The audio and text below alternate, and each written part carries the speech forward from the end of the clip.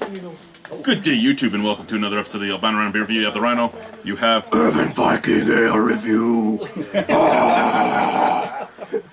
You have that, yeah. And this guy here, Paul from PA Brew News. And we have this that Guy brought us. This is from Beyond the Pale. This is the Imperial Super Guy. Super Guy. 9.1% alcohol by volume. 90 ABU. ABU? You better check what's in that bottle. Just alcohol by units. Imperial IBU. ABU. I is confused. They're from Ottawa. Yeah, they're just doing it in French. A is how you spell bitter in French. Abide. You need to stop that shit. The Urban Pikey Classy Review. guy. The Urban Pikey.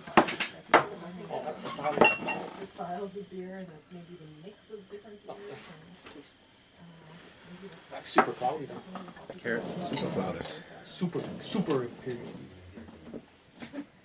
Oh, the baby pour. I love it. Thank you guys. Oh, you better pull more of that. Sorry. There's plenty more. A whole other friggin' bottle, isn't it? Who Yes. else needs some? Nice to meet you. I'm gonna pass it to them. Super Gee. Oh. Ooh, that's diarrhea water. That's. Come on. Remember when I was upstairs just recently and I screamed, "Oh my God, it's liquid"? Yeah. That's what it looked like. This is actually from Super Gee. This looks like rhino shards. Oh, God.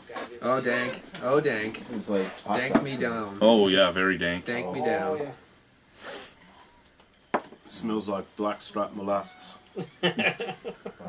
No, wait, that's Terry. I This got is the wrong. nice. I got the wrong British guy. Oh, There's this nice mango sitting right on top. yeah. Yeah, that's really nice. Nice citrus fruit, nice dank. Well, very dank, but nice citrus fruit. It's almost like maybe like. It's a nice passion fruit dankness. It peach or really is. something. Yeah, it is like passion fruit peach, that sort of thing. I'd say passion fruit for sure. Star fruit.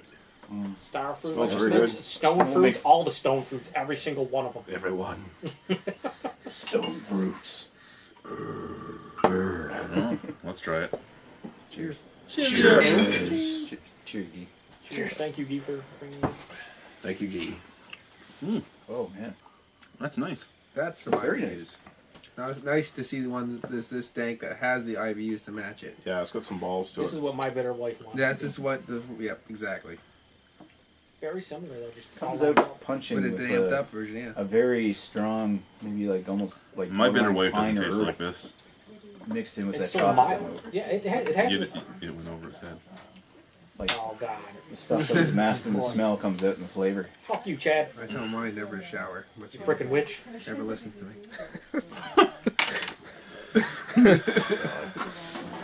You let the Amish in your house once. Yeah. Sorry. He's been confused by technology all day. He's the only Amazing he Amish came up here in a car rather than horse.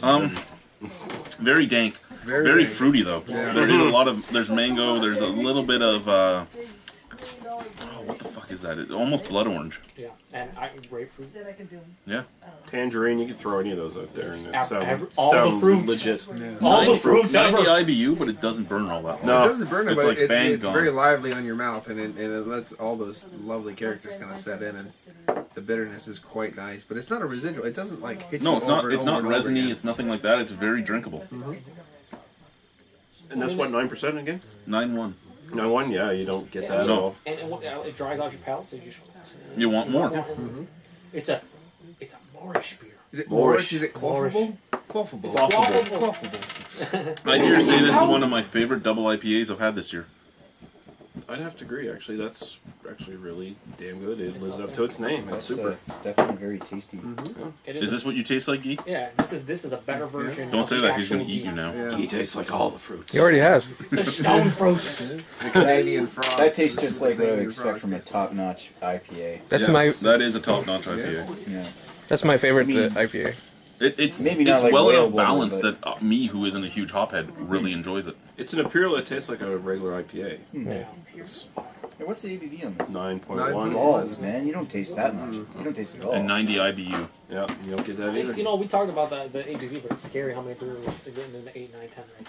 You don't know what. Out of 10? It's so deceptive. 9. 9. 9. Yeah, 9. So, you guys know what the Imperial IPA dance is, Is right? there a thrust in the crotch? No, it's a golf clap. Oh. Viking approves. You have to do it like this. Viking would prove you were here. By the way.